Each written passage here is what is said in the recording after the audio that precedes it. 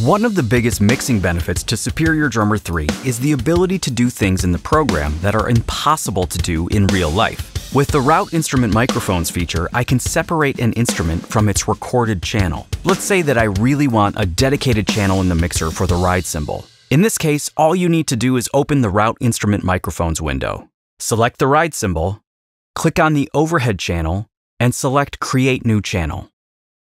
Now you have a dedicated channel in the mixer for only the ride, where you can mix and process it completely separate from the rest of the overheads.